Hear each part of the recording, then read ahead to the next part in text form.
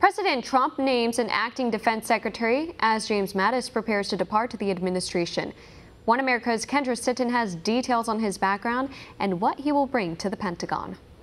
President Trump announces Deputy Defense Secretary Patrick Shanahan will become acting defense secretary in the new year, replacing James Mattis. Mattis had originally planned to stay at the Pentagon until the end of February, but President Trump said Sunday Shanahan will be taking over on January 1st. Pushing the outgoing secretary out 2 months early. The move is unusual because the U.S. has rarely had an acting Secretary of Defense. Usually the outgoing one stays on until their replacement is confirmed in the Senate.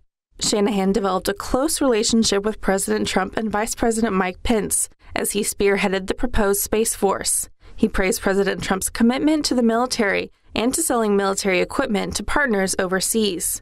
You've made us stronger. Under your leadership, we are stronger. And with Congress's support, we've got a budget that makes us stronger. When you look at where we've come in terms of readiness, we now have the munitions that we lacked before. Yeah. Ships are sailing, airplanes are flying, and the most important piece is we're training more. Before he became Deputy Defense Secretary in early 2017, Shanahan was a Boeing executive. The MIT grad was known as a fix-it man who oversaw the company's global supply chain strategies. He has no prior military experience, but Shanahan said he learned the American ideology of service before self from his veteran dad, who served in the Vietnam War. Shanahan has brought a focus on business to the Pentagon, where he says the focus should not be on the budget or level of effort, but rather on outcomes, especially to increase performance on lethality, alliances, and reform.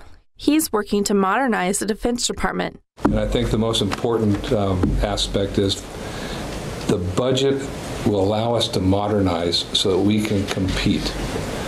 The modernization is the single most important work that we have to get to undertake, and we're undertaking it. Mattis has disagreed with several of President Trump's policies, including withdrawing troops from Syria. He decided to step aside last week to let someone more aligned with President Trump's agenda take over.